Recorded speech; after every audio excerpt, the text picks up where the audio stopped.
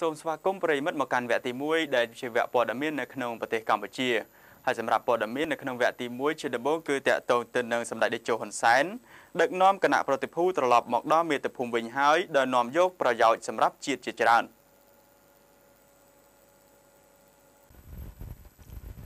បន្ទាប់ពីបានហោះហើរចេញពីប្រទេសអូស្ត្រាលីរយៈប្រមាណ10ម៉ោងសម្ដេចតេជោហ៊ុនសែននាយករដ្ឋមន្ត្រីពោពេញដោយការស្រឡាញ់និងស្នេហាជាតិបានត្រឡប់មកដល់មាតុភូមិវិញហើយនាម៉ោង11យប់ថ្ងៃទី18ខែមីនាឆ្នាំ2018នេះប្រកបដោយភាពសប្បាយរីករាយព្រោះបាននាំនៅប្រយោជន៍ជាច្រើនសម្រាប់ប្រយោជន៍មាតុភូមិនិងប្រជាជនកម្ពុជាទាំងមូលសូមជម្រាបថាសម្ដេចតេជោហ៊ុនសែនបានអញ្ជើញចាក់ចេញពីប្រទេសកម្ពុជាទៅកាន់ប្រទេសអូស្ត្រាលី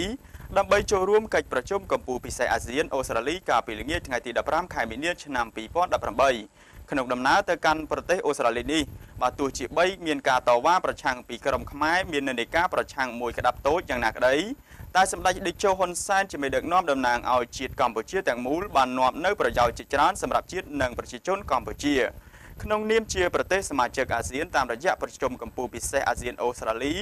ដោយសម្រេចបានចេញនៅសេចក្តីថ្លែងការណ៍មួយរហូតដល់28ចំណុចនោះឃើញថាកម្ពុជាទទួលបានផលមួយចំណែកទៅហើយក្នុងនាមជាប្រទេសសមាជិកអាស៊ានក្រៅពីនោះសម្ដេចតេជោហ៊ុនសែនតាមរយៈជំនួបទ្វេភាគីជាមួយនាយករដ្ឋមន្ត្រីអូស្ត្រាលីលោក Malcolm Turnbull បានទាញប្រយោជន៍មួយចំនួនទៀតសម្រាប់ជាតិកម្ពុជាជាពិសេសគឺការពង្រឹងទំនាក់ទំនងនិងកិច្ចសហប្រតិបត្តិការជាមួយអូស្ត្រាលីនិងការទទួលបានជំនួយប្រមាណ$87លានអូស្ត្រាលីស្មើនឹងជាង$67លានអាមេរិកដែលជាជំនួយសម្រាប់អភិវឌ្ឍជាតិកម្ពុជាទាំងមូលមុនចេញទៅដំណើរទៅដល់ប្រទេសកម្ពុជាវិញសម្ដេចតេជោហ៊ុនសែនថ្លែងបង្ហាញពីមោទនភាពយ៉ាងខ្លាំងចំពោះការចេញទៅប្រទេសអូស្ត្រាលីនាពេលនេះសម្ដេចតេជោប្រមុខរាជរដ្ឋាភិបាលកម្ពុជាបានថ្លែងបញ្ជាក់យ៉ាងដូចនេះ